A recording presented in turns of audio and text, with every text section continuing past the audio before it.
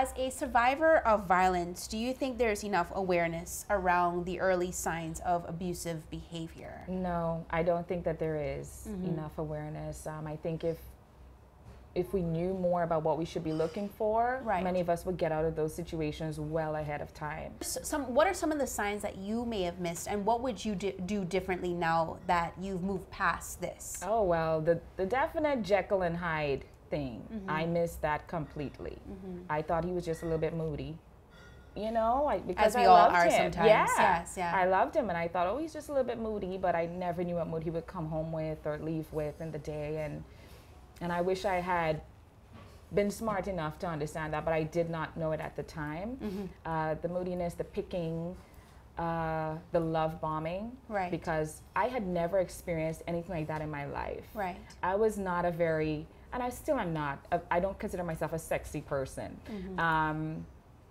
But he made you feel sexy. Okay, Yeah. this was the very first man that ever called me gorgeous. Well, you are gorgeous, so. Oh, thanks, babe. But at the time, I was real skin and bones, and I was always dressing in these really baggy clothes, and I thought nobody thought I was cute.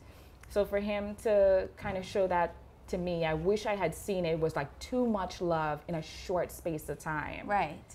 And I thought that was what it should look like, but no, that's a sign that something is wrong there. So do you believe that if you had known about this earlier, I mean, I'm assuming that you would not have obviously moved forward with the relationship, but is there one particular thing that you could have missed or may have missed at the beginning? Definitely the lies. I didn't realize that there was so much deception there. Like he would say something, or I would ask a question, and then he would ask me a question instead of answering my question.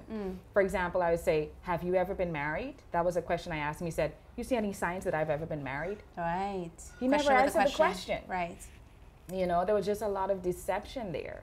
So what gave you the strength to say that this is enough, and the strength to move on and to come back together? We just want a little bit about, you know, your start at the HJ, because I know that was very instrumental in getting you back together. Absolutely, and restoring my soul too. Right. Was finding a job that I absolutely loved. But the minute I saw the way he looked at me that day, and I sort of felt that in him choking me, he wasn't just trying to choke the breath out of me, but he was choking the love out of me.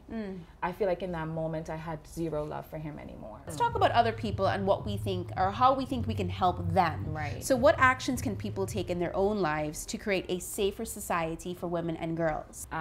There's so many things that we could do. One is educating girls and women and ensuring that they get the education that they need.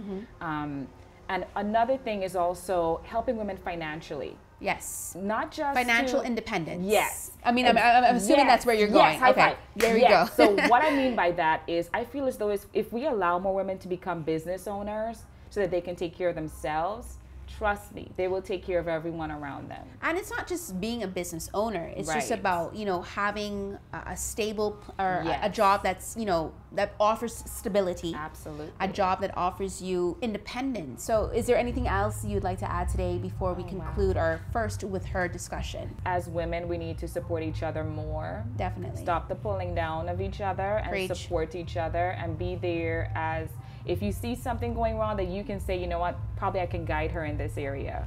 Do that instead of sitting there and talking about the person.